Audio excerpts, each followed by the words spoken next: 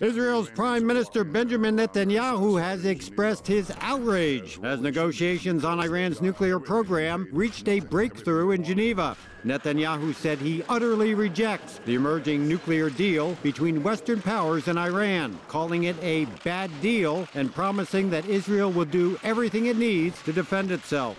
The Prime Minister spoke after meeting U.S. Secretary of State John Kerry, who flew to Switzerland to participate in nuclear talks with Iran. Kerry's decision to fly to Geneva came after signs that global powers and Iran were close to a deal that would cap some of Iran's suspected nuclear program in exchange for limited relief from economic sanctions.